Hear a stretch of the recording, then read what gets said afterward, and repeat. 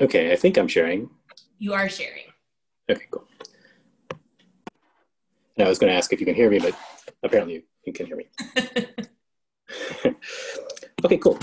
So yeah, in this talk, what I'm going to kind of go through is there's like a really cool proof technique that you can use for certain types of tiling puzzles. And there's also like another cool thing about it is the way in which it fails, like the way in which you cannot use it for some tiling problems. And there's like, in some sense, like an even cooler like way to get around it. And this is one of the things that John Conway did, and then Jeff Lagarias, who was a professor at U of M, kind of expanded upon. And then there's like also like Bill Thurston wrote a paper, and I'll give you like some references at the end. But there's kind of like a cool sequence of work that kind of like came out of this idea of John Conway's. I think it was originally just John Conway's. And as Sarah noted, I'll point out the highlight so far of my life before this talk, but this talk will be pretty good too.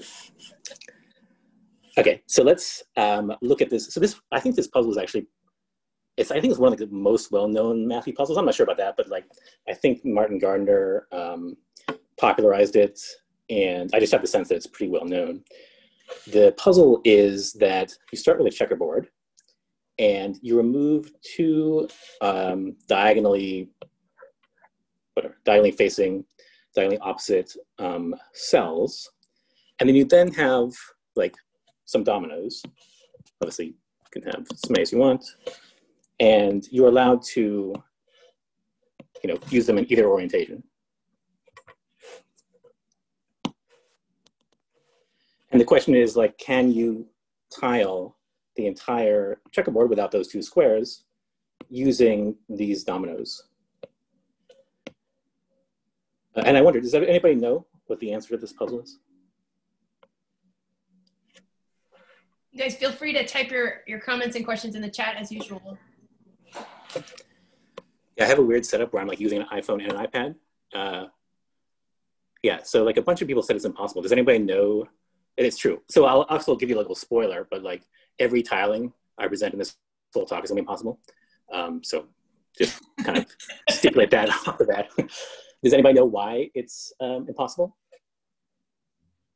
Each domino covers one white and one black square, and you have not the same number of white and black squares. Yeah, that's exactly right.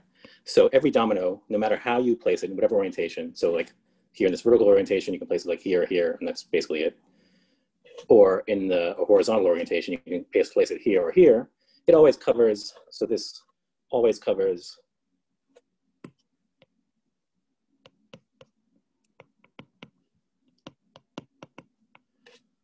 one white, one black square. But this thing doesn't have an equal number of white squares and black squares because it did before we removed these two opposite cells, but now it has 30 white squares and 32 black squares. So that's it. So it's impossible. And it turns out you can solve actually quite a few other puzzles with a sort of similar technique.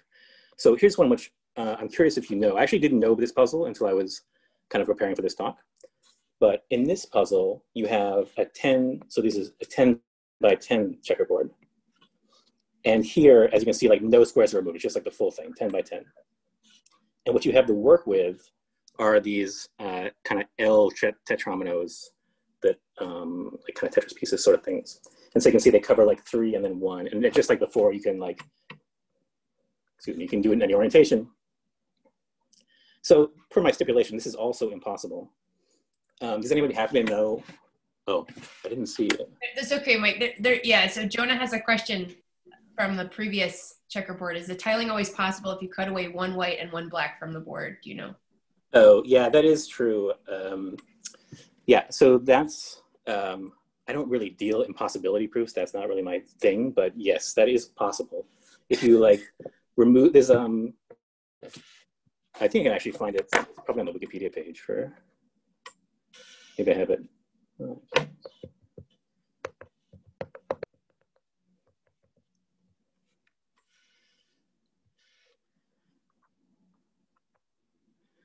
Yeah, So like here, well, I can't point because I'm no longer in that thing, but so in this thing on Wikipedia, you can see a proof where there's a circuit which covers the entire board. And if you remove a black square and a white square, you'll then like have that circuit broken up into a number of pieces. Because you removed a white and black square, you'll always be able to place dominoes like around that circuit and tile the rest of the board. And this is, according to Wikipedia, called Gamorre's theorem.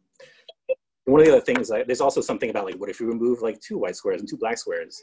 And people have figured out this, but I think there's actually like, once you get past a certain point, there's like no longer like snappy answers. It's just like some weird thing you just have to figure out yourself. Oops. Okay. Yeah, I actually like, with the way I have this set up, I'm probably not going to notice texts, so you might want to. I'll try to interrupt you. I was slow on getting to that one too. I'll do better. Cool. So yeah, so I didn't know what this was, and I have no idea actually how you would figure this out. It seems like they come out of nowhere for me. If anybody knows, please let me know. But here's the coloring, quote unquotes, that you can use. So you color all these ones with the number 1, and you color these with the number 5. And then you repeat. I won't do the whole thing. I'll just do a few more rows. I'll stop after this one. So it just goes on like this for the rest of the thing. Now, what happens when you cover this board with a tile? Well, so like here, what's the sum of these? It's 1 plus 1 plus 1 plus 5, which is 8. Here, it's 5 plus 5 plus 5 plus 1, which is 16. And you can see as you move it around in any orientation, you always get 1 plus 1 plus 5 or 5 plus 5 plus 1, no matter what you do. So in particular, it's always divisible by 8. But then what's the sum of numbers in the row? Sorry, in the region. Well, so here, this is.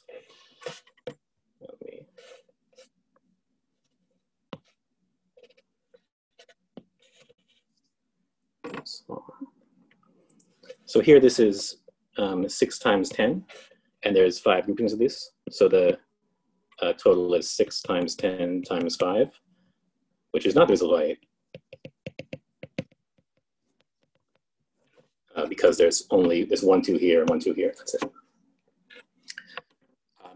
So yeah, so that's it. I have no idea how you come up with that, but this is a sort of similarly flavored solution to a puzzle.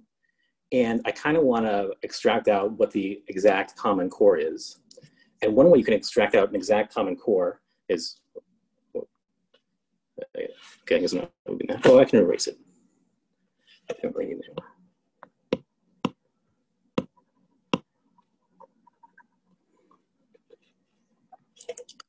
So one way you can extract it out is by saying, okay, the cells are colored with like 1 or 5 mod 8.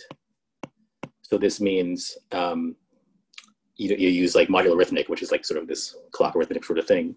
And the sum of a cell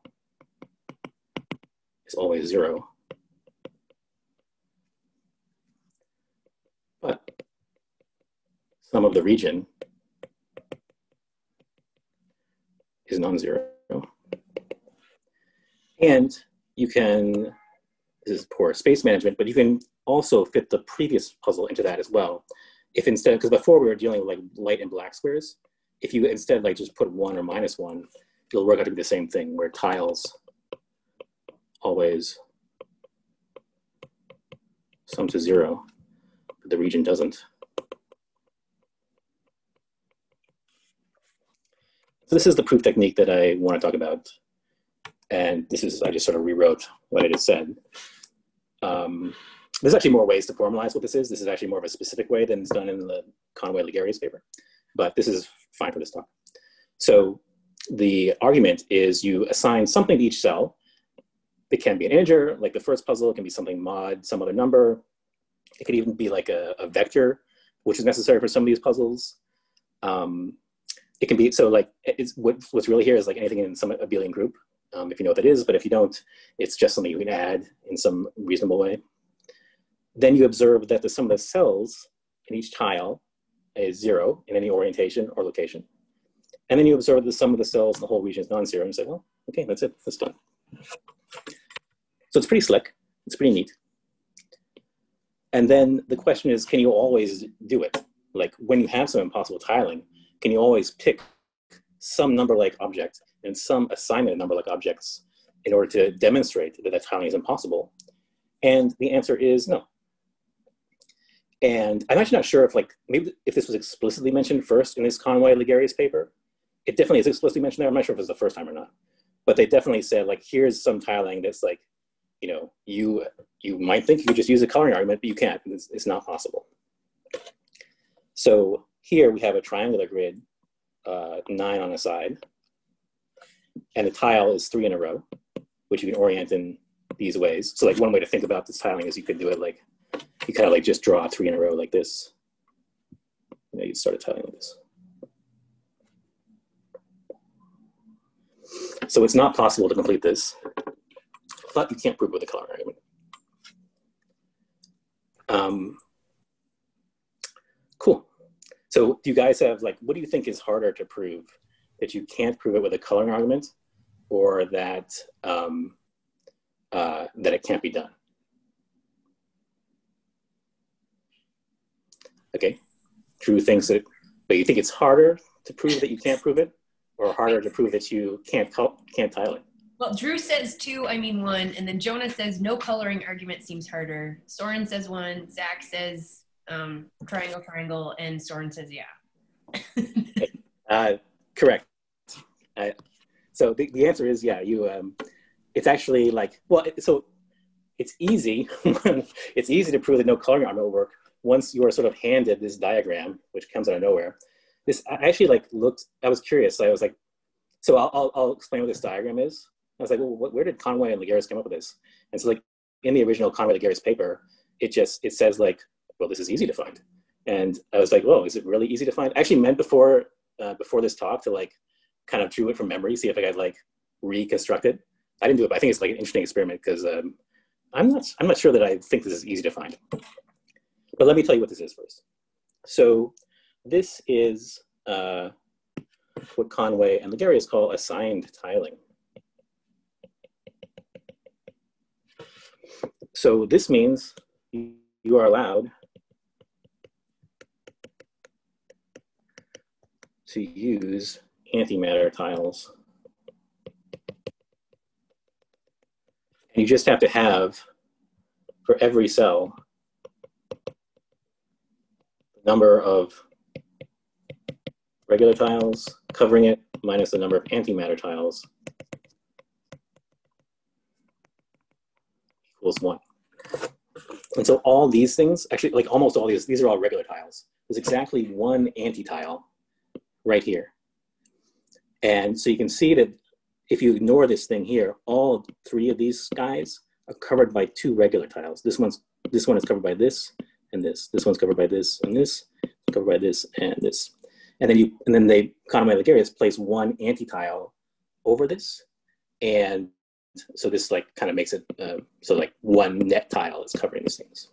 And then the claim is like that this shows that no coloring argument can prove that there is no tile. There is no tiling of this triangular region. Can you guys see why that's true?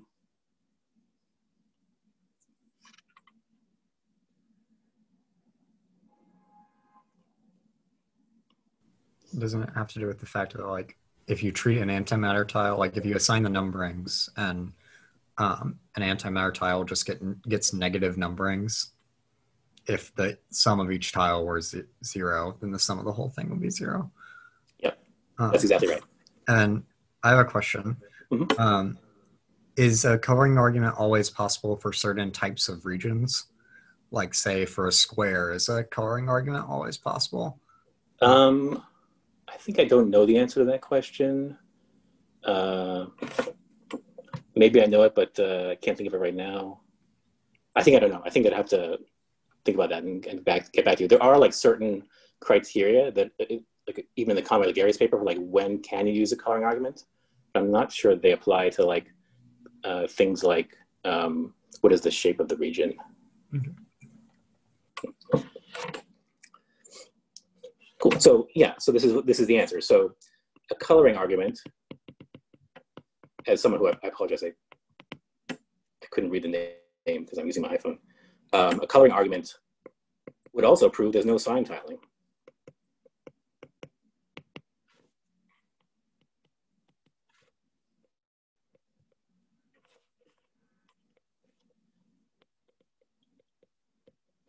There's a sign tiling, so there can be a color argument.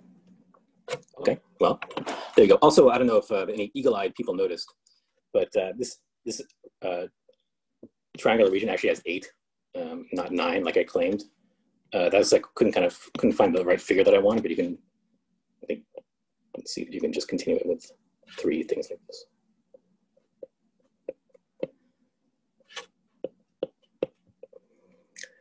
Okay. So great. So they proved that the existing kind of cool trick doesn't work. So now they have to come up with another cool trick to prove that the tiling is impossible.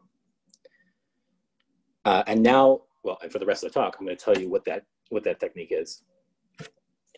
I'm going to start by showing you how it works with a simpler problem.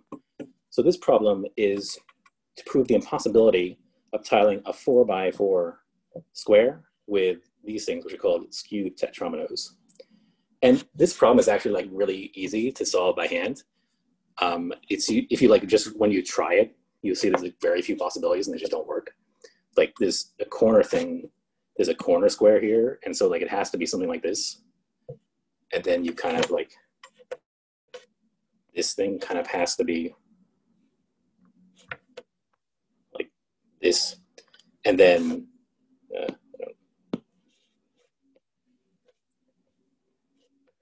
like, I guess you can say this, but there's just very few possibilities. You can just like check it. But the reason why I'll show it using this other method is that, of course, this other method will generalize to the triangle case. Okay.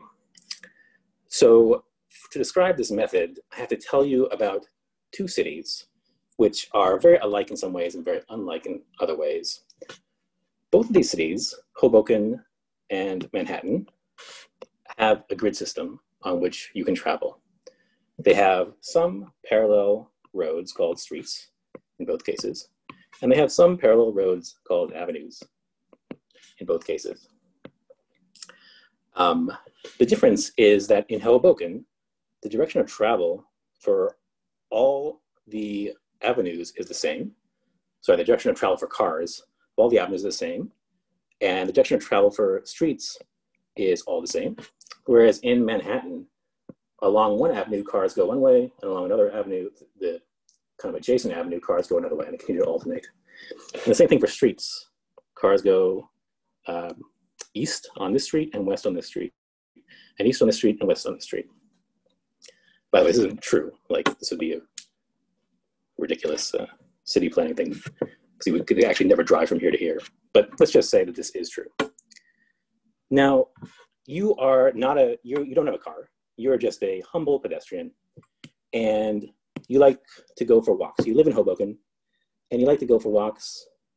So you start here, and you walk around, and you come back. Your walks might cross themselves. You might go double back on yourself. Doesn't matter. And you have a friend in Manhattan who maybe starts here, and your friend wants to kind of walk along a similar route as you. So you have like a cell phone, you're talking to them, or maybe you're texting her or something.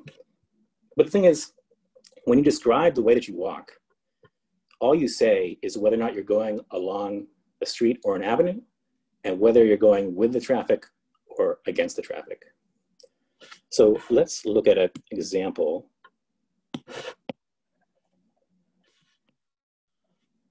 The simplest example is like, what happens if you just walk around the block? So you start here, you go up, you go over, you come back. So what does your Manhattan friend do? That's a good place to start. Okay, so first you say, oh, well, I'm walking along the street for 1 block with the traffic.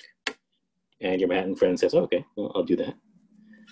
Then you say, okay, I'm walking along an avenue with the traffic. And your Manhattan friend says, okay, but now on her avenue, the traffic is going this way, so she goes down like this.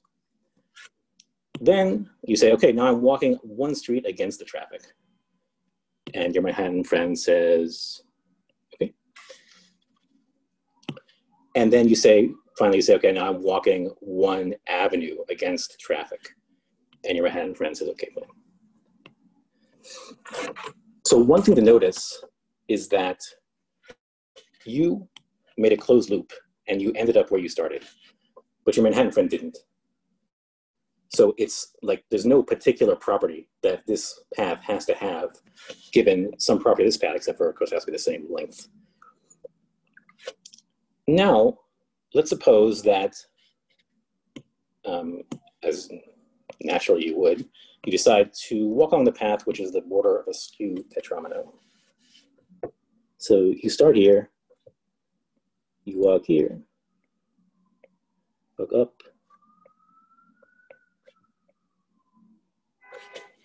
Okay, so that's I should really be putting arrows in. These are all like kind of, you have a direction to the way you're walking. I sometimes forget to do that though. Okay, so now what does your Manhattan friend do? Well, so first you walked 2 blocks along the street with the traffic. Then you walked 1 block along an avenue with the traffic. Then you walked 1 block along a street with the traffic. And now the Manhattan person is going this way because the direction of traffic is different in Manhattan. Then you walked 1 avenue with traffic. It's like this. Then you walked 2 avenues against traffic on a street. Sorry, you walked 2 blocks against traffic on a street. Whoa.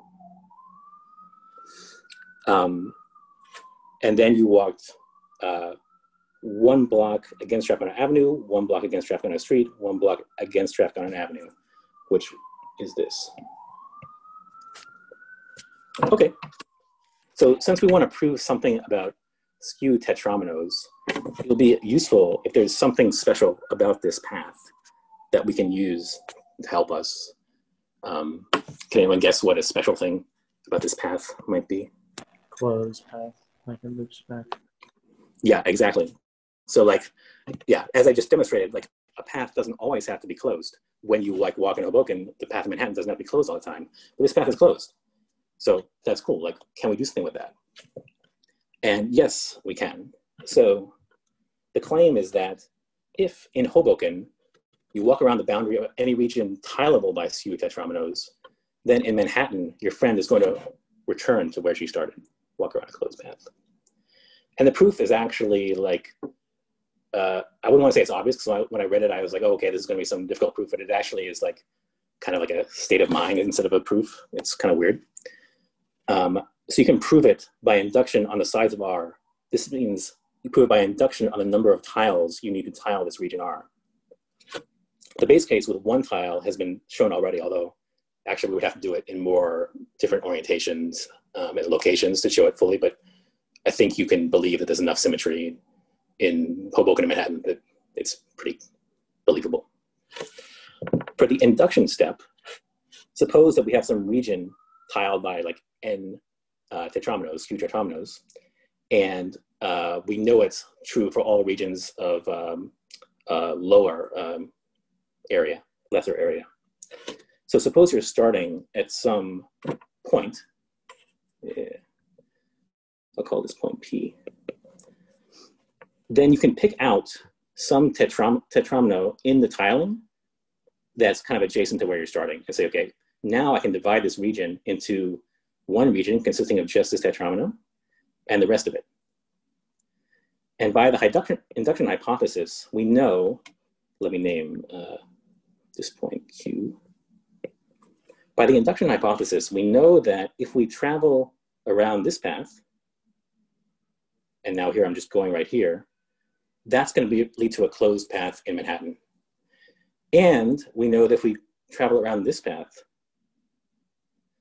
that's going to lead to a closed path in Manhattan. So just to draw schematically, I'm just repeating what I just said. So if we travel along this path to Q, then travel along this shorter one, that's a closed path. And that's a closed path. So at the end of this, and these are supposed to be the same thing, except for I can't really draw that. It's supposed to be like you're going here and then coming back on the same path. So the end result of that is a closed path because you're just, you're doing one closed path and then following with another one. But the fact that you went from here and then back actually has no relevance. Like you're just going somewhere and then retracing your steps. So you can actually just remove it and conclude that just the path when you walk all the way around the region is closed. And that's the induction step. Cool. Does anybody know why this claim might be quite useful to us? I don't remember if I said this or not. Like, why is this, like, potentially, like, we're getting some really good information out of this, this walking thing, this walking idea. Yeah, exactly, right. So we now have a criterion because we say, well, okay, I know that if I can, if I walk around the boundary of a region titled by Scooter terminals in Hoboken, in Manhattan, I walk around a closed path.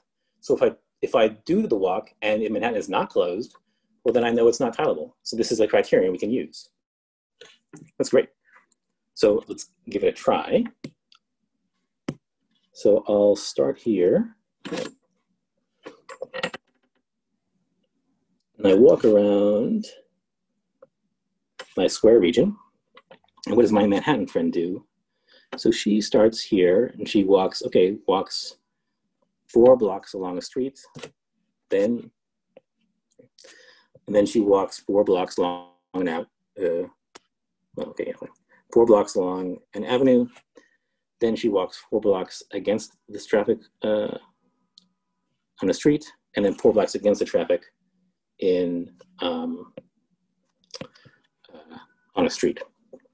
Okay, so it didn't quite work. It did work to prove that the region with just one cell can't be tiled by a Scooter terminal. I mean, it's not very impressive, but you can use this to prove some things can't be tiled by Scooter terminals. But it didn't work. It didn't work for this square, this 4x4 square. So we have to, but we're still on the right track. This is like still a very good property. Yeah, I think that's true. It is still all less impressive because all the odd squares can't be tiled for just because the Scooter terminals have even numbers of squares. So even though that entire class is still not that impressive. But yeah, let's take another look at. Let me erase this for now. Just kind of hide away our shameful failure, and look again at what happens when you walk along a Scooter terminal. So I won't go through the whole thing. I'll just rely on my amazing memory skills. So let me draw in the arrows.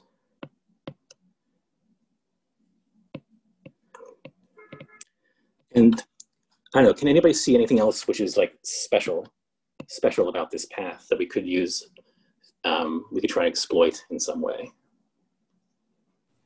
It's composed of 2 closed paths, maybe? Yeah, yeah. So definitely it's like quite conspicuous that like, well, it seems to be circling this path here, and also seems to be circling this path here.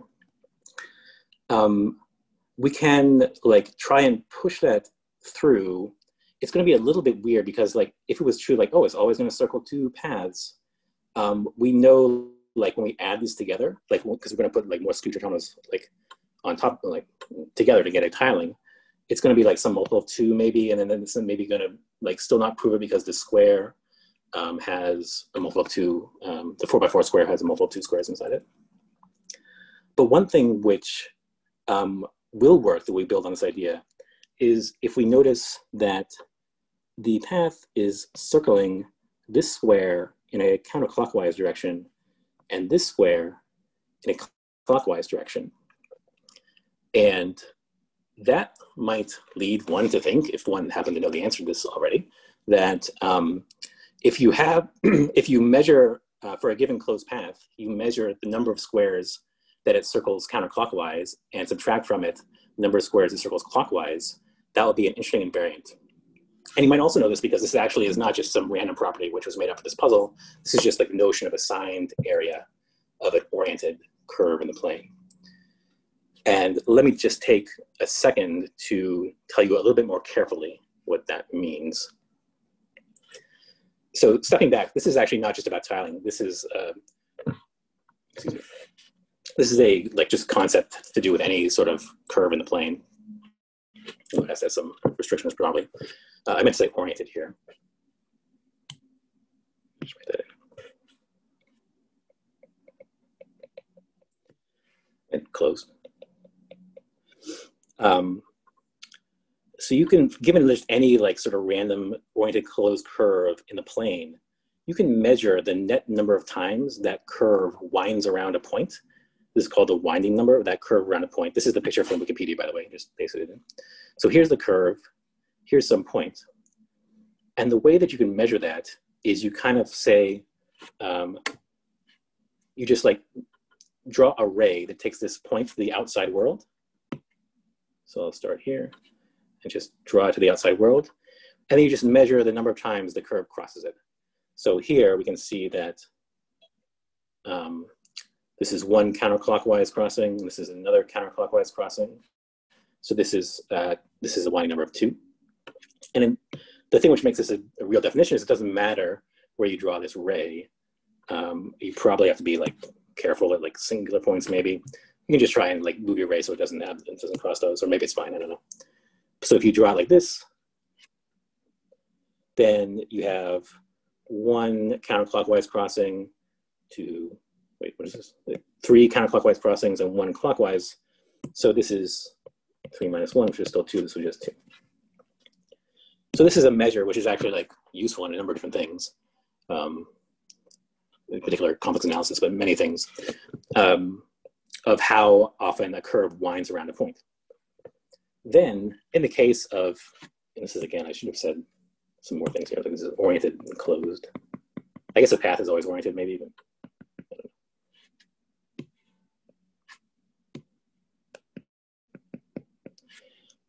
so then you can define the signed area by just saying, okay, well, for each square, just see what it doesn't matter which point you choose in the square, it's going to have the same winding number. Just see what the winding number of the curve around that square is, and then just add them all up. So for example, for this square, if you draw a ray out here, that's 1 clockwise, 1 counterclockwise. So this is 0. For this one, this is 1. So all these are 1, etc. And this one is 2, and these are all 2. And I won't, so then you add up all those numbers. And this gives you the signed area of a path on a unit squared grid. And so now we know enough to leverage this to get another invariant. So now this is the exact same slide that I had before, and almost the exact same proof of the fact that you're going to get a closed path in Manhattan works to say, okay, a closed path of, well, I guess maybe enclosing. Enclosing signed area 0. And actually, and again, it's sort of a weird proof where it's just sort of, you kind of look at it the right way and it's obvious or something. Again, so the base case, we already showed it because we just looked at we looked at one tile, we have to look at it in many orientations. And then for the induction step, we do the same sort of thing where we break it down.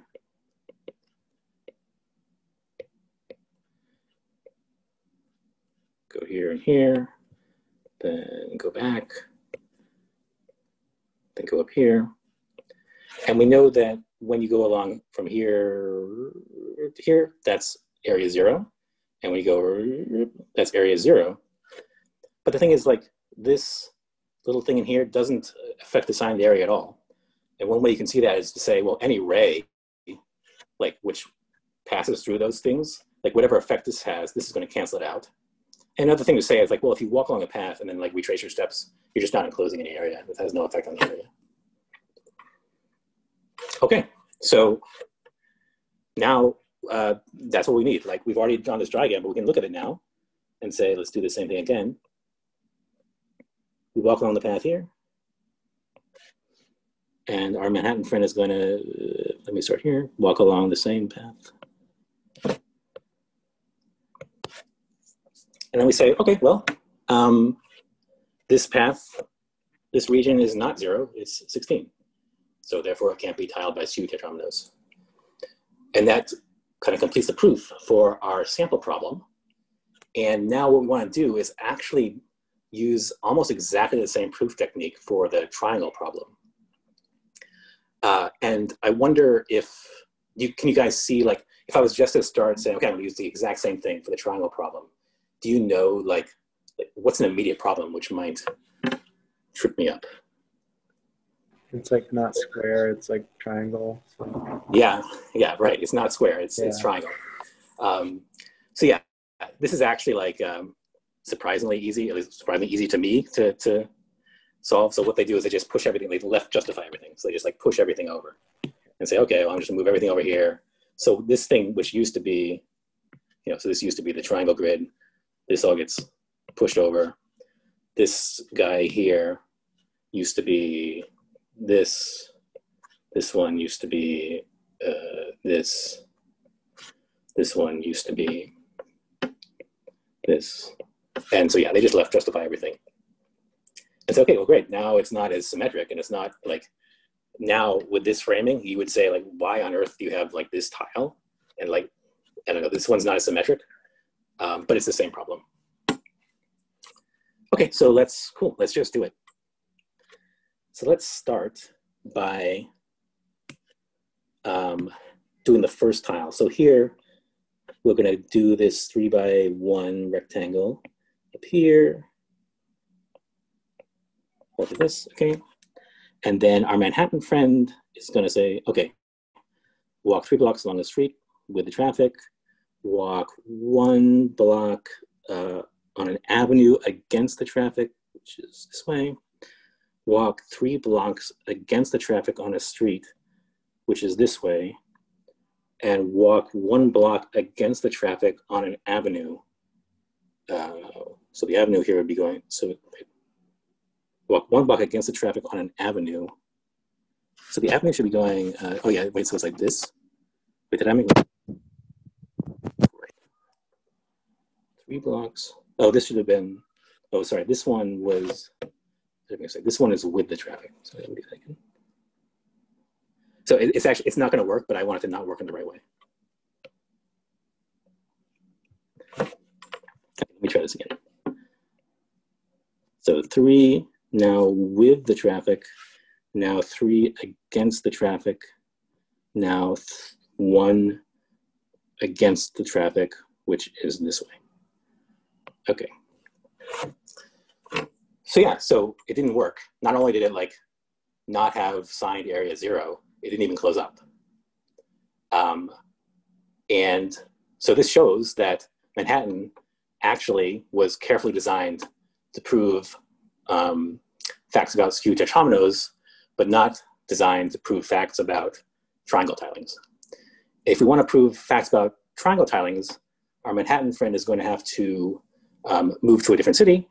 And so the city she wants to move to is the city of Manhexagon, which is a significantly more creatively designed city than Manhattan is.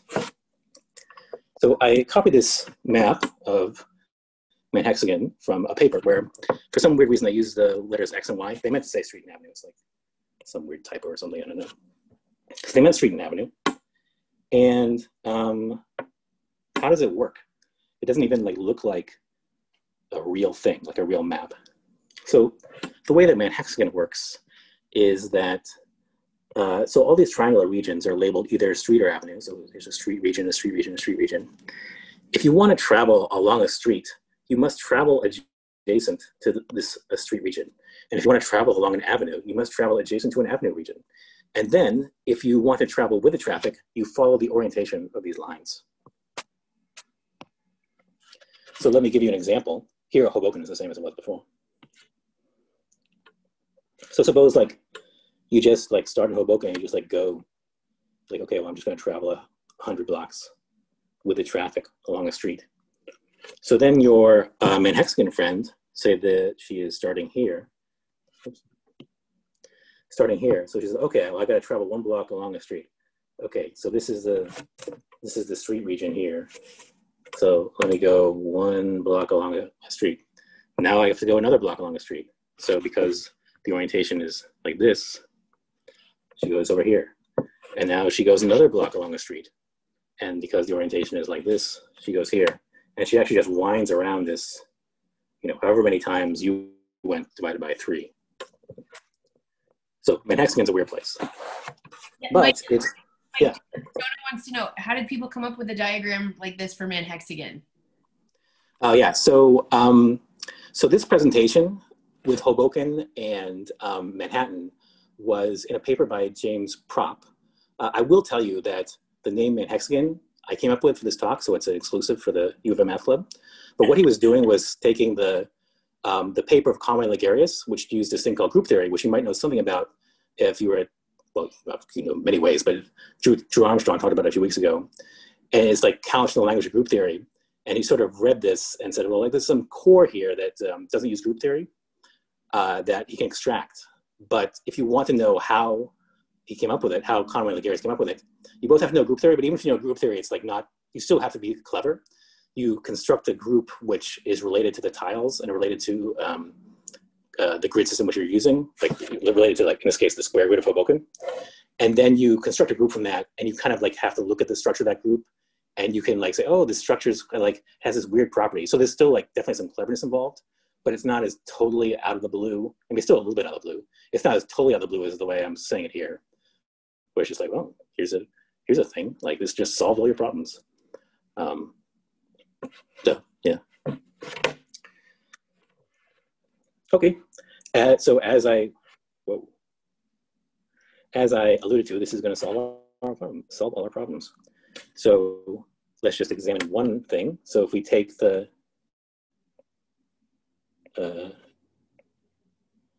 just the first path.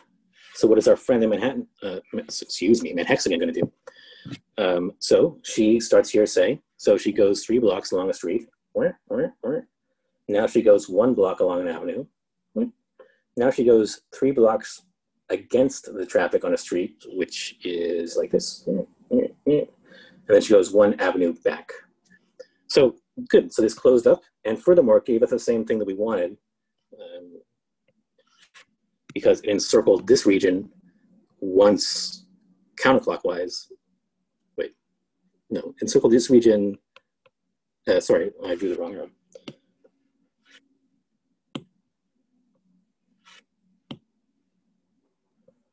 Once clockwise, and this region once counterclockwise, so it has signed area 0. And you can just carry out this, and you'll see, wait, hey, the thing just works, just like magic. So here's just a copy and paste from the paper because I didn't do it myself. So these two are the two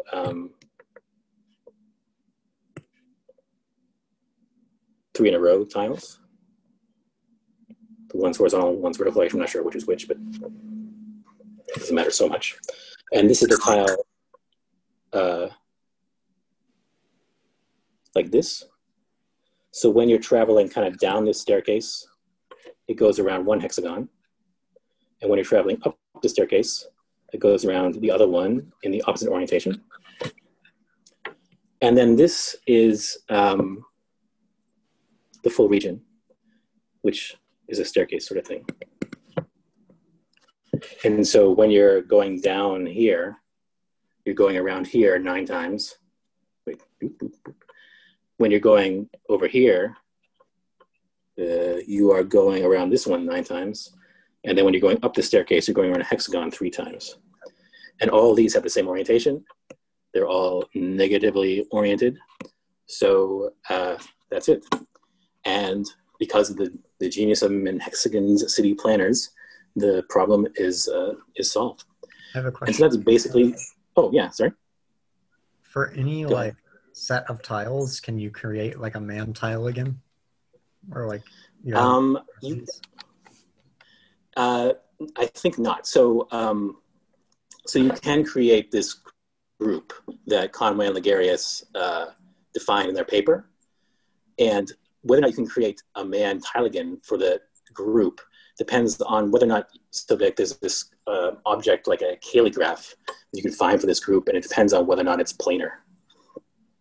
You might be able to do something. So this actually leads into my next slide, where on my next and final slide, no, second to last slide. I have a question also. Mm-hmm. Yeah. So how would you define similar alternating Manhexagon if it's necessary? Similar alternating. I'm not sure. I guess. I mean, you could, I suppose, just reverse these arrows, but I'm not sure what properties that would have. Like, I feel like that's symmetric enough to be something interesting, but I don't know what it would be interesting for. So in summary, I don't know. I feel like it's probably something.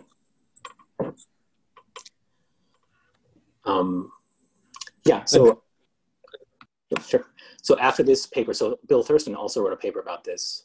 And by the way, full disclosure, I didn't actually read all of like either the Conway Legarias paper or the Thurston paper. So I don't know everything about it, but I read some of it, and I wanted to include a slide, a figure from it, because this shows like the Borg future of these arguments where you have Manhattan looming over Hoboken, just hovering in space while you walk around Hoboken. And this is actually this is a little bit of a joke because it's actually like Thurston's doing like a bit of a different argument than what I just described, but it is similar in that like you walk around here and that gets lifted up to a kind of cubical surface that you're also traveling along. But I will not take any questions about that because I don't understand it. And yeah, that's my talk. So these are the references. So this is the one that I mentioned, so this is the guy who actually came up with the kind of Hoboken Manhattan phrasing. This is, so these two things, neither of these use group theory. These are both elementary. These ones both use group theory. This is actually just a really cool book in general. This is like 30 chapters about just cool stuff in math. And I actually think it's like just kind of awesome. This is the paper I've been talking about the whole time, and this is kind of Thurston's extension of it. And that's my talk. Thank you. All right, Mike, thanks a lot.